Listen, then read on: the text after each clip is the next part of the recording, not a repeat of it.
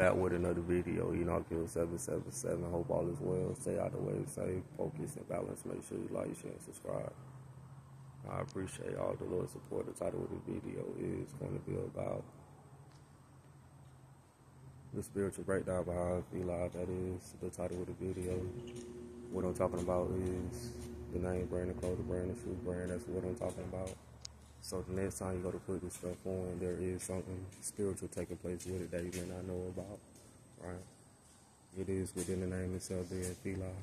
It connects with Egypt. It is within the name itself. So what does Fila mean? What it means is forever I love Atlanta, but what they're really trying to say is forever I love Atlantis, right? So dealing with Georgia, with Atlanta, what they did was they changed the name around a little bit, right? But it still is Atlantis. We live within the New Egypt today, being with the USA, right? That is what is taking place, if you didn't know or not, with reincarnation. Atlantis is a city that was underwater, deep down in the ocean. It had large temples. It had statues, pyramids, structures, and monuments, right?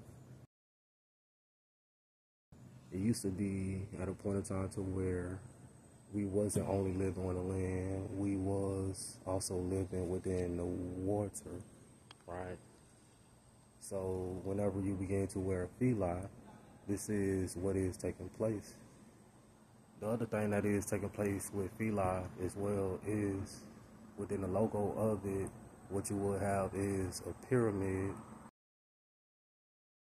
So this is how you know that you are connecting and going back to Egypt. So whenever you wear a Fila, you can say that you literally have drip and splash.